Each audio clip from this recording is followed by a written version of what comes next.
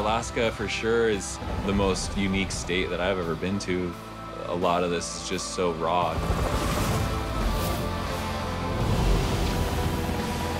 You'd have your own private ski resort. I mean, who doesn't want that? You know, go get lost in Denali National Park.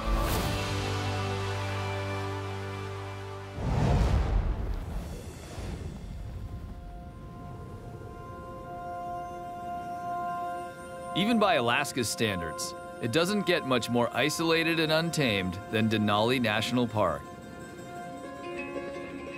It's like a whole world of mountains and ski lines and clouds and things that, you know, you gotta put it on your list to see. It's spectacular. The vast, untapped wilderness in the shadows of North America's highest peak calls to adventurers like Jackson Hole's own Jess McMillan and Forrest Jillson. Coming in here for the first day on the first flight, had seen some pretty big mountains along the way, but these dwarfed everything.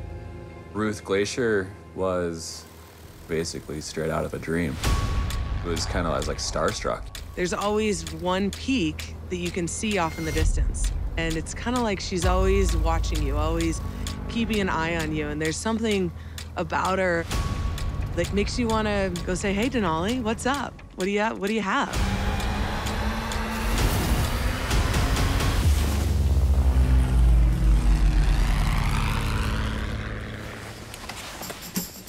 In the mid-60s, legendary Alaskan bush pilot Don Sheldon flew in enough lumber to build a 6-sided hut on the Ruth Glacier, about 10 miles from what was then known as Mount McKinley. Alaska's full of legends. It's kind of like coming to superhero camp. All the pioneers, all the adventurers hang out, and it's been that way for forever. With the Sheldon Mountain House as their base camp, Jess and Forrest rely on only themselves to explore deep in the Denali wilderness. They saw it as the promised land, as a place for adventure and to test yourself and probably a little bit, you know, to lose yourself. Waking up in the morning and having the mountains around you greet you, it's just otherworldly, and I think it's good medicine. For me, the neat part of ski touring is losing yourself in the mountains. When we set out in the morning, we're not following anyone's tracks or anything like that. We may look at a peak and say, hey, let's go check that out. And there's no guarantees. We could ski tour for 3 hours over there and the snow could be terrible. But that's part of it. That's part of exploring.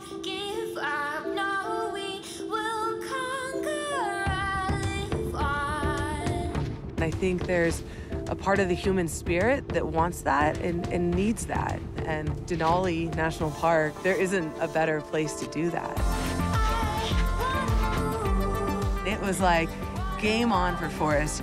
He didn't know if he'd ever be back here again, but he was gonna boot pack up any peak, ski any line, just savor every single moment that he had.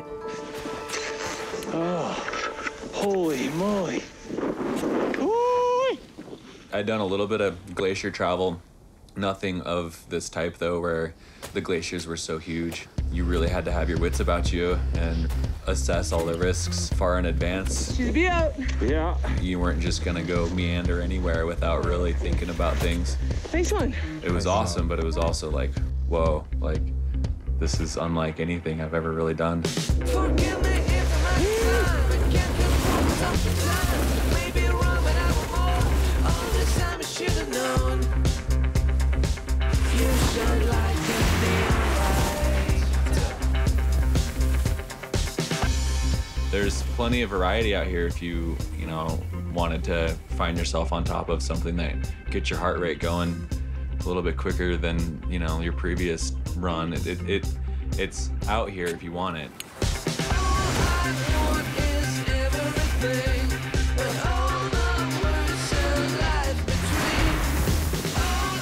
I think it's maybe one of the best kept secrets out there. Find some good snow, ski tour, check it out, just be here. And we were able to find some great couloirs, some really nice faces, and some awesome snow, which I wasn't sure we were gonna get that. It's really impressive to see what people have done thus far, but it's also really wild to think about what hasn't been done yet. Forgive me if I'm out of time. I can't control myself sometimes. Maybe wrong, but I want more. All this time I should have known.